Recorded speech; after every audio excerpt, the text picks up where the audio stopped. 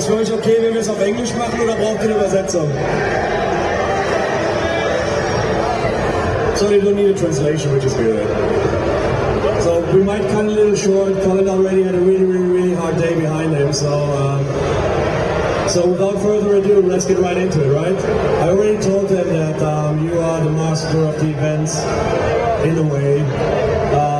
So are there any large event chains that make use of parts of a map or require multiple player participation? Yeah, there are a couple different answers to that question. First off, there are large events that require more than a couple people to play.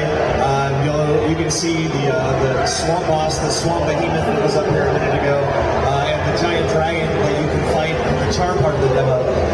Both of those require a large group of people at its base amount to fight, and then it scales up from there. So the more people who show up to take part in the event, the more stuff there is to do for everybody.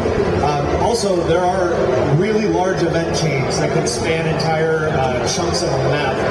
There are some event chains that are 16, 18, 20 events that fill the whole area, and they all chain together, and they can make a really cool moment for the players to experience in the game. That sounds actually pretty awesome, right? It's pretty sweet, yeah.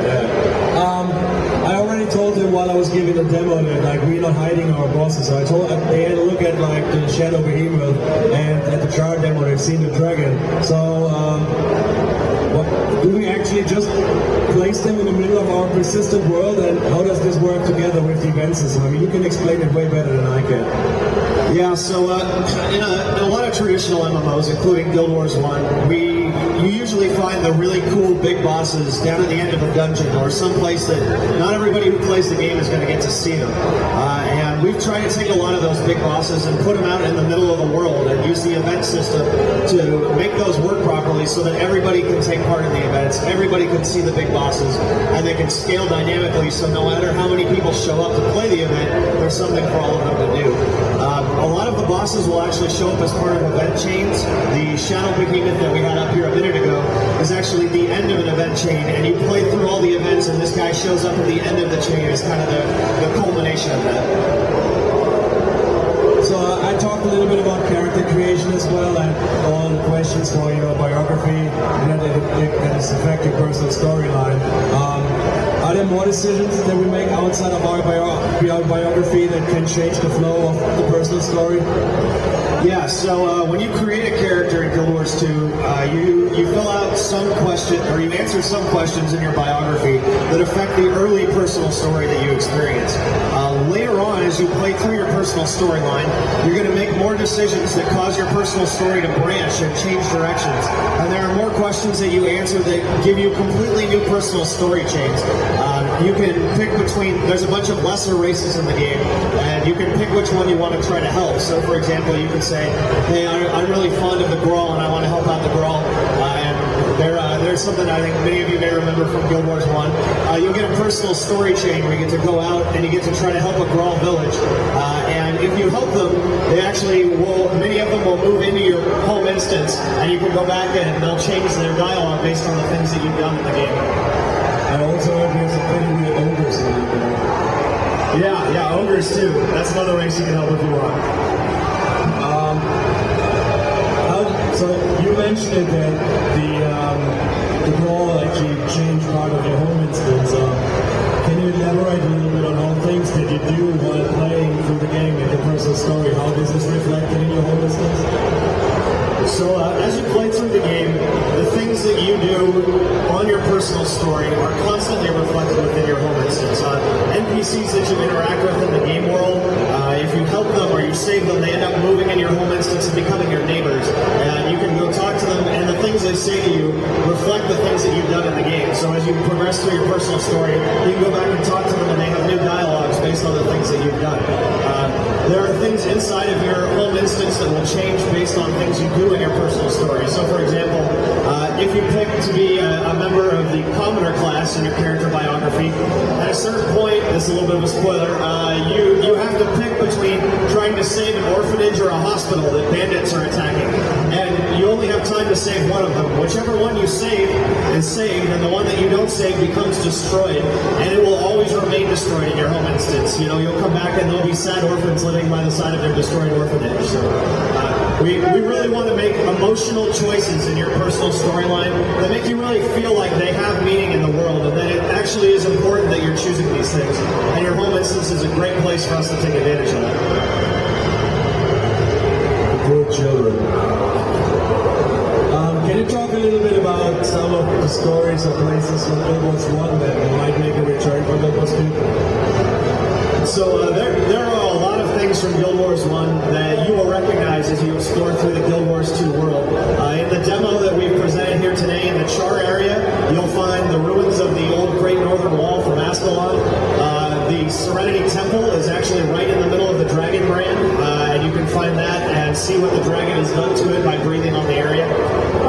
You'll see the old Pockmark crater, the big crystal, steering crystal that was in the giant crater in Guild Wars 1. You can find that in the Char area as well. There's some other things that you'll recognize that are kind of tucked away in the demo. I don't know if you'll get it far enough to see this, but in the human map that you get to play, there is the old Temple of the Ages is over near where the Shadow Behemoth is, and it's actually fallen over into a swamp, and you can swim down into it and swim around the old god statues and the ruins of the old Temple of the Ages. These are just a few of the many things from Guild Wars 1 that you'll find in the game world. We've tried to really layer a lot of that in there, so people who love the first game will find all sorts of cool things that they can explore in the world and discover that remind you of the game that you started with. And for those people who didn't play Guild Wars 1, you know, you have all these cool things in the game world with established lore that you can learn about and have a game that has a lot of history behind it. So, as with all the other Q&As, we ask our fans on Twitter to give us some questions. Actually, I have two here. The first one is from user Aldo Hada, and he wants to know if you had to pick a favorite feature in Guild Wars 2. Just one. What would it be and why? Well, my favorite thing about the game is the Char, but that's not really a feature. So I would say after the Char, my favorite thing is the dynamic event system. I absolutely love the way that it brings players together, and you end up just forming sort of these ad hoc groups where you play together for a while, and then you split back out and you go your merry way if you want, and you meet up with other players, and you're constantly just playing together, and you feel like you're part of a community. We've seen a lot of people that end up with, we've disabled partying for the demo today, but when the party system is up and running, we've seen a lot of our usability testers end up running into each other, playing events together, and they end up forming parties together as a direct result of the events that they've done together. You feel a real camaraderie with the people around you, and that really is cool to me. I think that's what an MMO is all about, and the dynamic event system really makes that happen. And Char cool. And the Char. Char is. The next one I have is from our good friend Ravius. It's more of a curveball. He wants to know if we have tested our event system with players which are not as cohesive as, like, say, arena and employees. So, did we test it with players who never met each other? Well, we're doing that right now, right behind us. But other than this demo, for the last couple months, we've been bringing in usability testing groups to ArenaNet on a daily basis. And they're playing through the game all day long and constantly giving us feedback and helping us make a better game.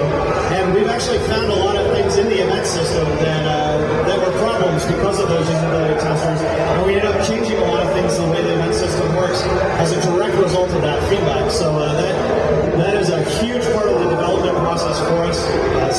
Something else that we do at ArenaNet that I don't think is very normal in the game industry is we really involve QA in every step of our development process. And a lot of other companies, I think the QA team usually just does testing, they file bugs, and that's all they're allowed to do. We try to have the QA team embedded with the design team. Many of them sit with the designers, and they're constantly testing stuff, and they're encouraged to give us feedback and to try to make suggestions to make a better game. And that really helps us with the event system too.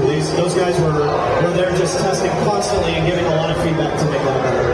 And just as a disclaimer, usability test does not mean we run any closed alpha tests, so we just had usability tests. Okay.